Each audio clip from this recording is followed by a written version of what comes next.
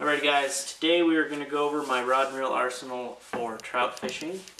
I have here, it's a Eagle Claw ice fishing rod with a 2500 series Shimano Quickfire reel. I bought the rod last year about this time to attempt ice fishing for this winter, and of course after I do that we no longer get cold enough weather to create safe ice, so I have yet to try it. I've never gone ice fishing. I was hoping to make a video of it, but maybe next year. I might use it for, a challenge video, ice fishing rod challenge, something like that. I don't know. But so there's the first one. Alright, now number two is a Shakespeare Citrus Circus by Shakespeare, and it's just a little cheapo combo kit. I got it probably, I don't know, 17 years ago, something like that, crazy, since I was a little kid, and it's been a really good rod and reel combo. I more use it now to loan to people. They don't have anything, going out. It's held up pretty well. I mean, it's got some scrapes, some scratches. Not every time you flip it does it, come back. It's, got a little dirt probably in the bearing. You'd like to probably clean the bearings up. But it's a 4:9 to 1 ratio. I don't know, just been a pretty good rod and reel combo there. Then we will go to this one that a lot of you guys probably recognize that have seen the fishing on the budget or fishing on the cheap video.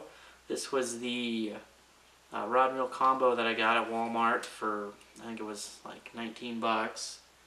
And I've yet to use it. I let a friend use it a couple days ago, and as I thought, the line on it is garbage, so I am going to be putting the new line on it that I bought. But I guess that's a little sneak peek on that next video. But yeah, just, I don't know. Really don't know what to say too much about that one yet. I haven't used it. And then I have what would be my, I guess you'd call it, my main rod and reel setup here. It's a 4'8" ugly stick by Shakespeare. This I've had for, probably 15 years, 14 years, something like that.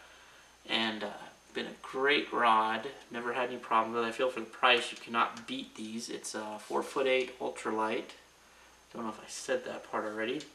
And then last year I purchased the Spherix 2500 RG.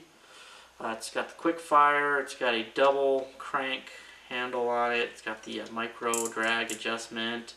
5-ball bearings. I believe it's 6:2 to 1 ratio. It's got the quick release spool.